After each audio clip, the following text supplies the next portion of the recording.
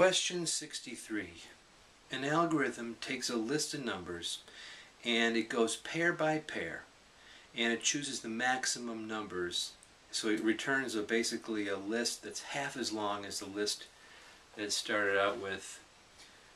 For example, let's just call this compare max by pairs.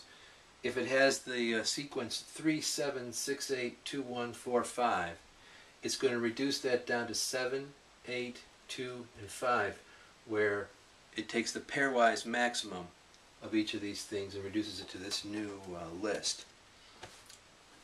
And then, of course, it'll reduce that further. This one will be 8, 5, and then it'll finally reduce down to 8. So,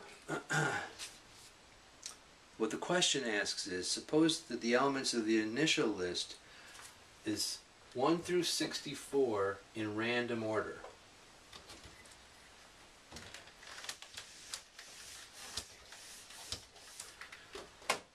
So we have the numbers 1 through 64 in random order in a list. What's the probability that the number 63 will appear in the final two-element list?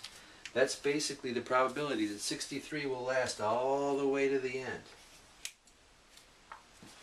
Well, what is that probability? First of all, we have some sequence here, and we have 64, and then we have some other sequence. We need the probability that 63 is not next to 64.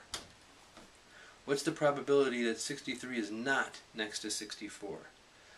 Well, wherever 63 is, wherever 64 is, 63 can't be right next to it, so the probability is basically 62 out of 63. So basically there's 63 spots in this array that are not where 64 is. There's one spot that's next to 64. Because it's pairwise, it'll be either in front or behind it, but it doesn't really matter. There's only going to be one place in this 63 numbers that is not that is next to 64. So there's 62 places that are not next to 64. So the chance of 63 not being next to 64 is 62 out of 63. 62 chances out of 63.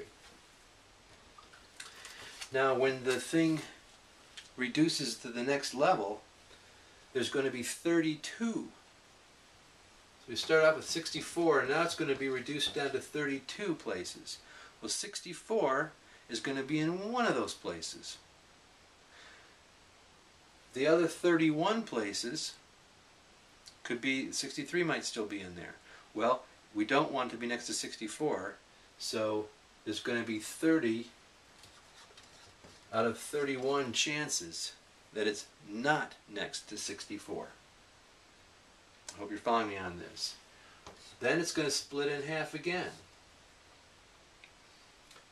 How many chances are there? I mean, 64 is obviously going to be in the list because 64 is the highest number. What are the chances where 63 is not next to 64? Well, there's 15 places for 63 to be. 14 of them are not next to 64. So again, it's 14 out of 15.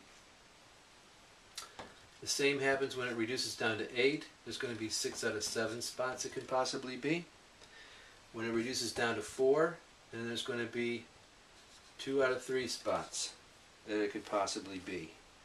And this asks here, what's the probability that the number 63 will appear in the final two-element list? So this is the number here. 62 divided by 63 times 30 divided by 31 times 14 divided by 15 times 6 divided by 7 times 2 divided by 3. Now, as you can imagine, this reduces. 31 divides into 62, and this becomes a 2. 15 divides into 30, this becomes a 2. 7 divides into 14, this becomes a 2. 3 divides into 6, and this becomes a 2. So we have now 2 to the 5th over 63, which is 32 over 63. And that, my friends, is answer C.